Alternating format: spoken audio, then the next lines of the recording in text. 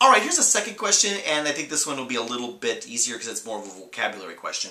A shade in space between the Earth and the Sun is an example of a kind of geoengineering solution that we call A, solar radiation management, B, carbon cycle engineering, or C, carbon sequestration. Now, those are all terms we've used in this module, but which one is this idea of a shade in space? Make a choice from those three options and get a little feedback before you move on to part 2 of our lecture.